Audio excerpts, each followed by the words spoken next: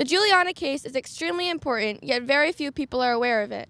Under the guidance of the Future Coalition, which is one of the largest network of youth-led organizations in the U.S., and Our Children's Trust, the team behind the Juliana case, our organization, Maine Youth for Climate Justice, is proud to be one of the many groups holding press conferences to raise awareness about this imperative case. 4 years ago, 21 youth began suing the federal government for violating their constitutional rights to life, liberty, and property by knowingly contributing to climate change for over 5 decades.